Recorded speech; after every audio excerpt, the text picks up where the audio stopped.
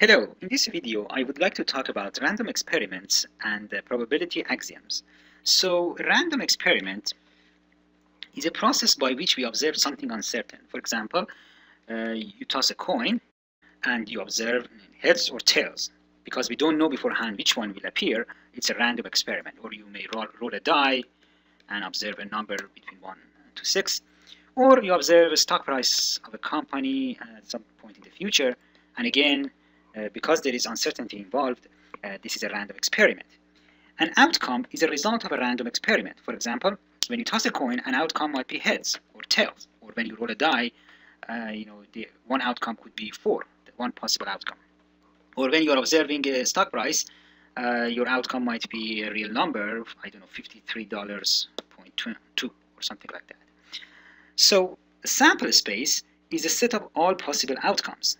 So in the case of tossing a coin, your sample space, which we usually show by set S, has two elements, heads and tails. That's the set of all possible outcomes.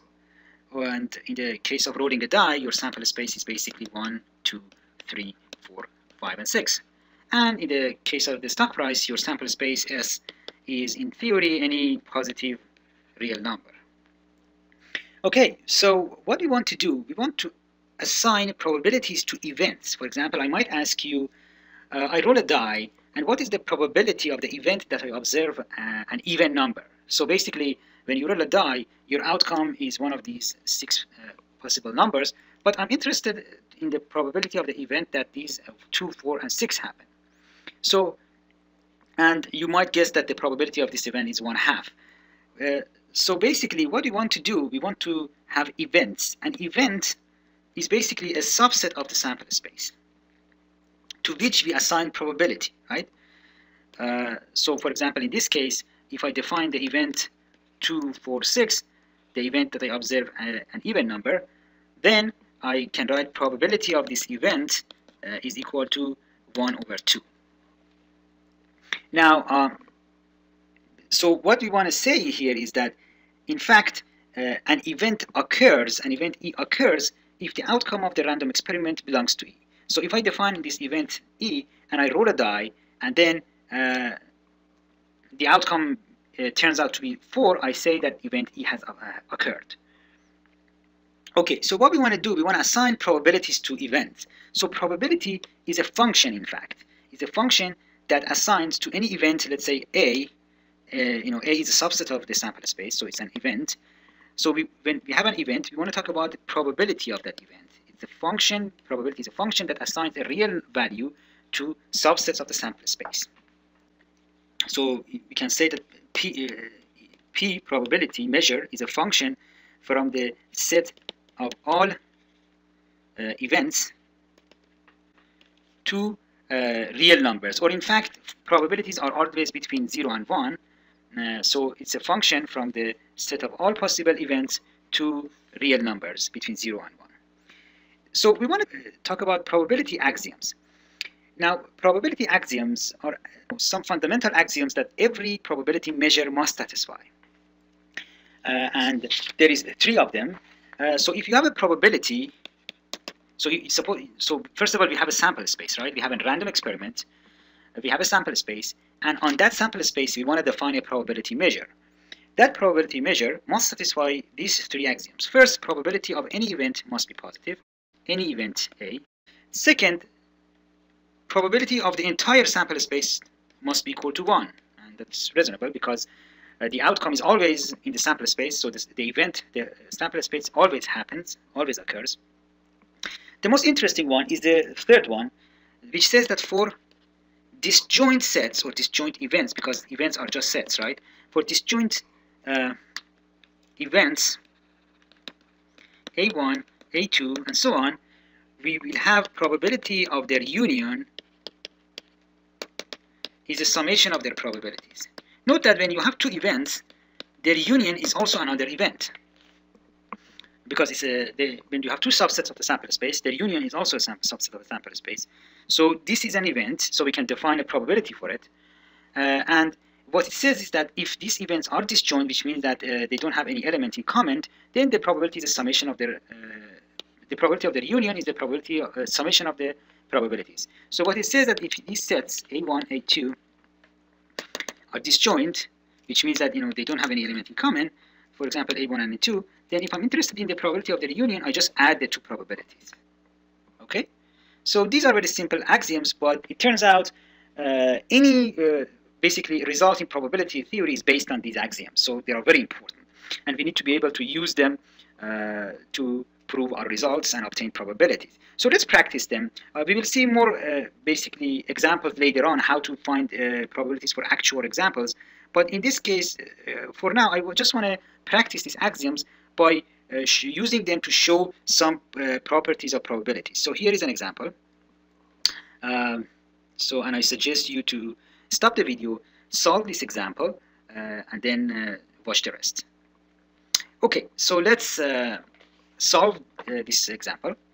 Now what we want to do is that we want to use a probability axiom to obtain these probabilities. First, we are asked to find probability of A complement. So A complement, remember, what was A complement? It's a set of whatever that is in sample space but is not in A. So A complement here is the shaded region. Now, what we can say is that A union A complement is equal to the entire sample space, right? It's just by the definition of the complement. So we can write that probability of the sample space is equal to probability of A union A complement. But what is probability of A sample space is equal to 1. This is because the second axiom. So axiom 2 says that this is equal to 1. So 1 is equal to this probability. But note that A and A complement are disjoint. So the probability of their union is the summation of their probabilities by the third axiom of probability.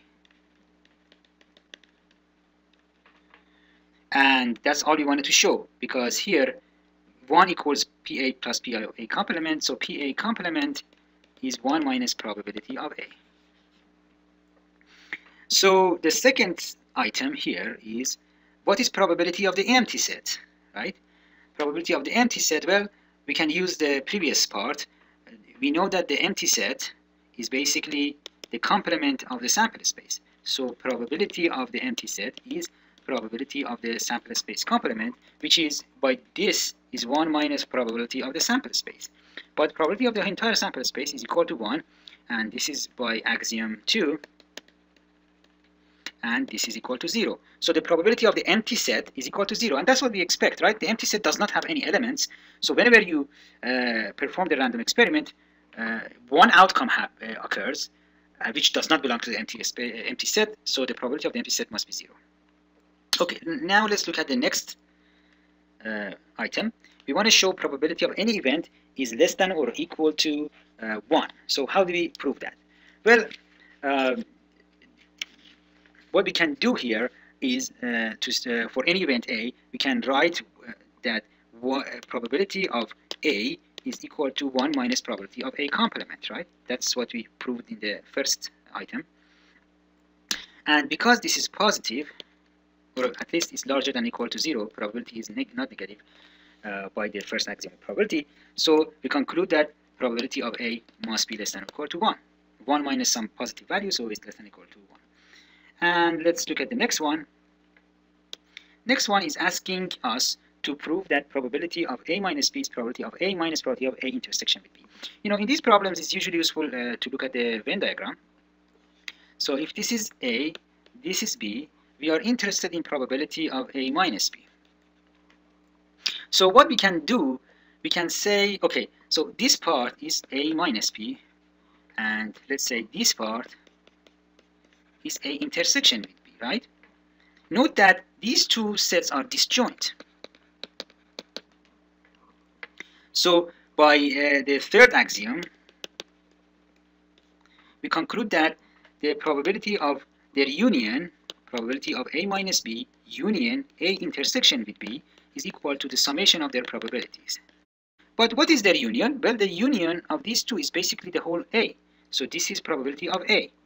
Probability of A is equal to probability of A minus B plus probability of A intersection with B. That's exactly what we wanted to prove.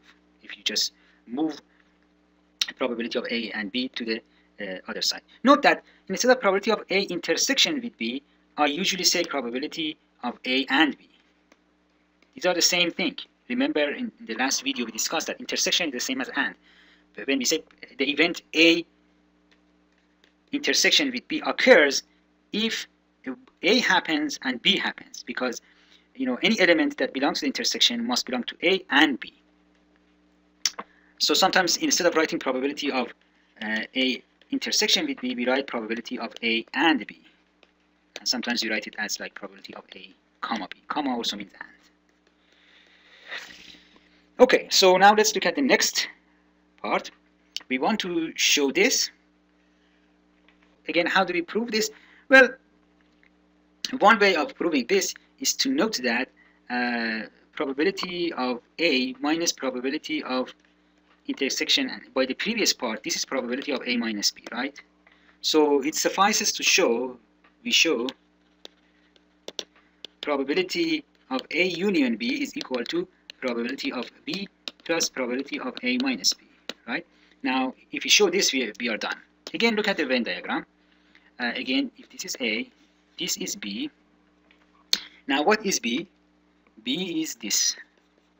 What is A minus B? A minus B is this part. Now, again, these two sets are disjoint, right? And their union is basically A union B. So we can write that probability of B union A minus B is equal to probability of B plus probability of A minus B, because they are disjoint, axiom 3. And this union is A union B, right? B union A minus B is the whole A union B, and that's exactly what we wanted to show. So we prove this, which means this. Okay, so now let's look at the last part. We want to prove that if A is a subset of B, then the probability of A is less than or equal to probability of B. So how do we show this? Well, again, if you look at the Venn diagram, it's a good idea to do that. If this is B, then we know that A is a subset of B, right? So what we can do, we can write that probability of B is equal to probability of, look at these two sets. This is B minus A.